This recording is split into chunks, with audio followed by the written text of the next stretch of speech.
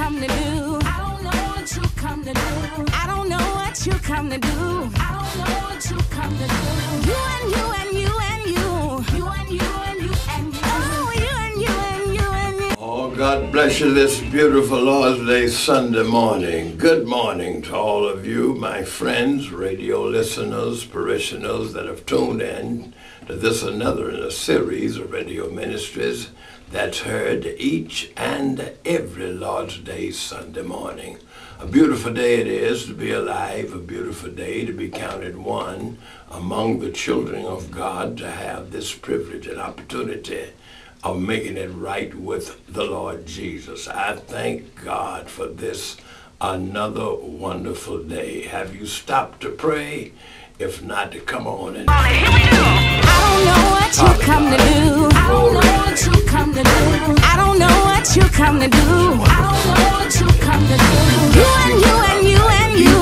You and you and you and you. Oh, you and you and you and you. You and you and you. Prison bars or wherever my voice is heard, even riding along in the automobiles this morning, I pray, dear God, that you will look upon those who've tuned in with thy favor and love and kindness and tender mercy. Heal the sick, oh God. Answer request in the name of Jesus. Somebody needs you right now, and I pray for that person, or those persons that need you, Lord, that you would touch them as we pray in Jesus' name. You said if I ask anything in your name, you would do it. And I ask it in the name of Jesus Christ. Thank you, Lord. Amen and amen. I want to invite you to come today and worship the Lord with us.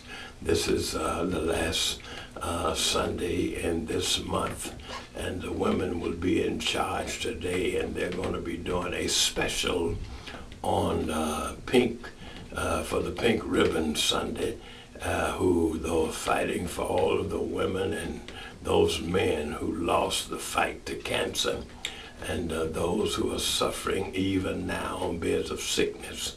We're coming and we're going to be doing a specialty today. My wife is leading this fight, and I'm going to ask you to come and join with us in a beautiful service on this morning at 11 a.m. Matthew 11:28 through 30, here are some words that Jesus spoke. And he said, "Come unto me, all ye that labor and are heavy laden, and I will give you rest. Take my yoke upon you and learn of me, for I am meek and lowly in heart, and ye shall find rest unto your soul. For my yoke is easy and my burden is light." I want to tell you to lay down your burdens. You don't have to carry them. Of course, we have to carry our own crosses, but we must remember that Jesus is there beside us to help us. If we're not rooted in God's word, however, we'll find ourselves going through life with baggage, unnecessary baggage and heaviness that is not meant for us. Have you ever seen the president or some other influential person carrying anything? Well, people who are important do not carry burdens. They have others to carry their burdens for them. Before the invention of modern farm equipment, some of the heavy farm work was done by oxen, by horses, or another strong, powerful animal.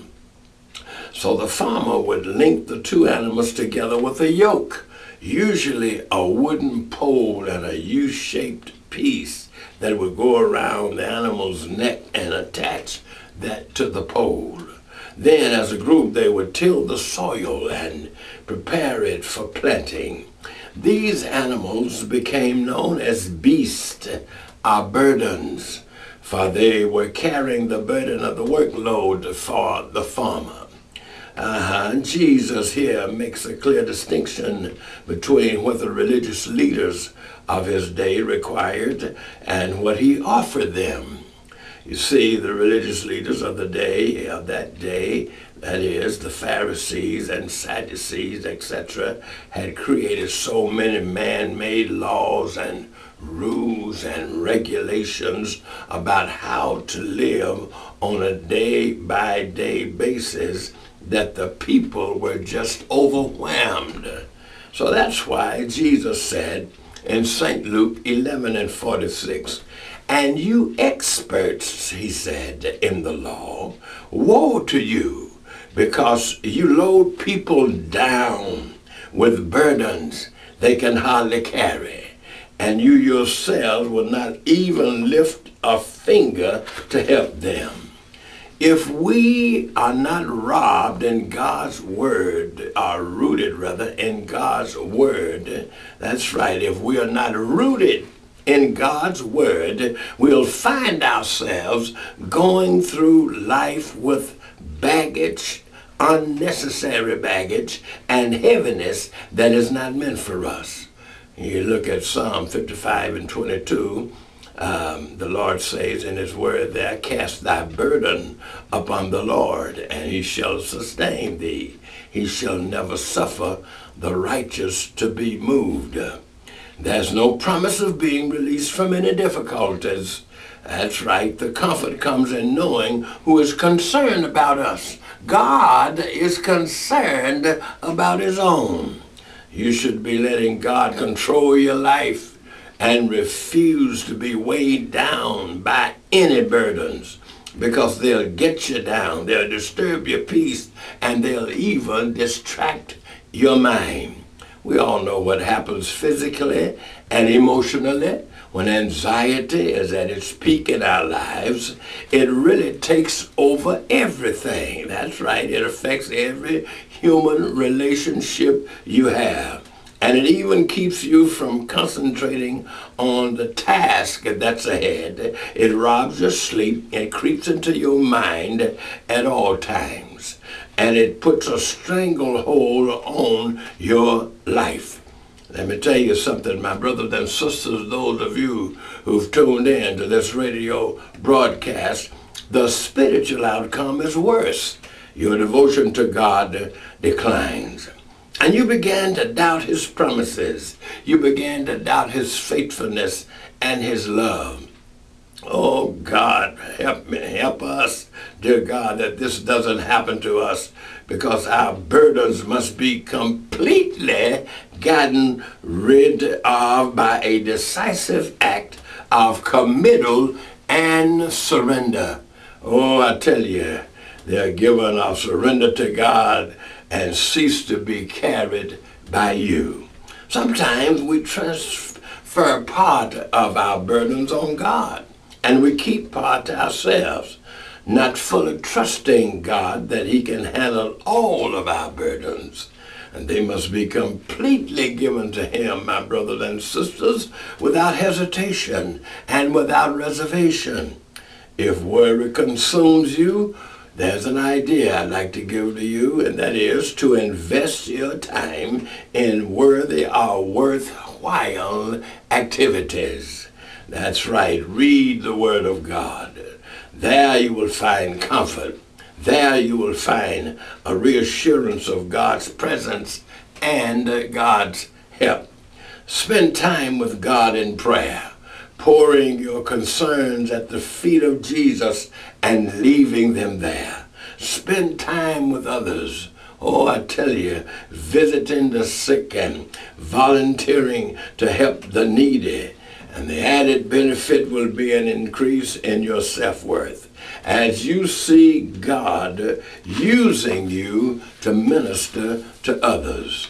There's a distinction between problems that we can solve and problems only God can solve. Don't expect God to do the things that you need to do. That's right. On the other hand, don't try to handle things that only God can handle. You see, sometimes we get in God's way. We do things that we can't do. We fail when all we had to do was put it in the hands of God and trust him to do it. What should you do then when it seems that your life is falling apart? Lay down your burdens and pick up your destiny. Your past cannot defeat you. Your future is right before you. That's right. And your enemy is under your feet. Your burdens are no longer on your shoulders. The kingdom of God is then breathing through you. The yoke in the scripture here that Jesus is talking about is a piece of wood that is strapped to the oxen to pull a very heavy load. The way that the yoke was made was so that the stronger ox would carry the brunt of his load and the lighter ox would get the lighter part. So Jesus is saying that when we allow for him to come alongside of us and help us, he'll take the hard parts and we get the lighter parts. But in order for the load to be taken care of, we have to be attached to Jesus.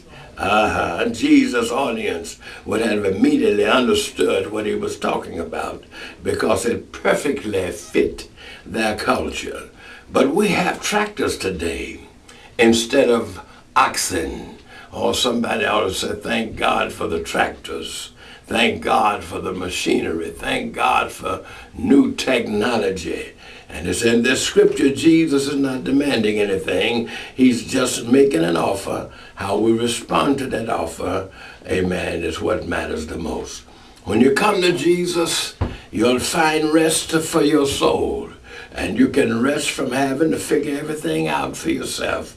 You can be free to give your doubts to God. You can have peace of mind. You can have rest in your quest by receiving God's revelation in his Son, Jesus Christ.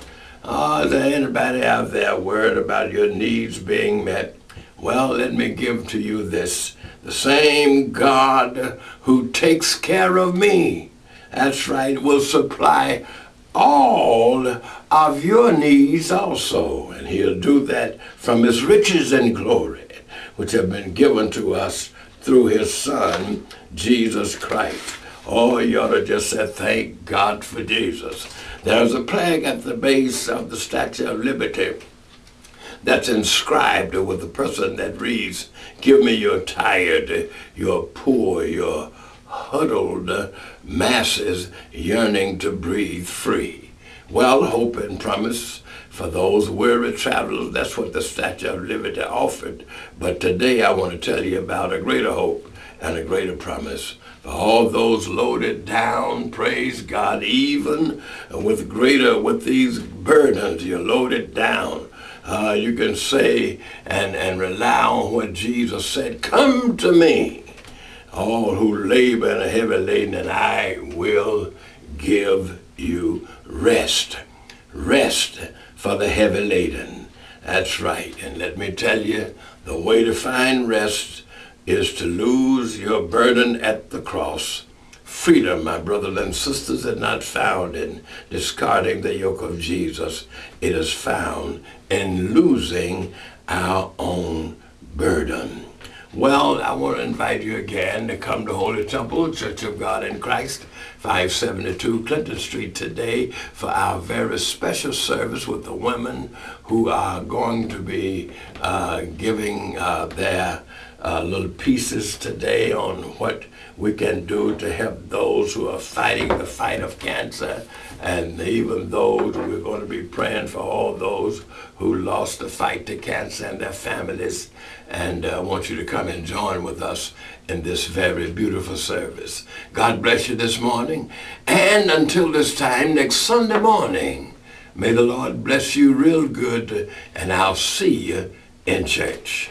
I don't know what you come to do. I don't know what you come to do. I don't know what you come to do.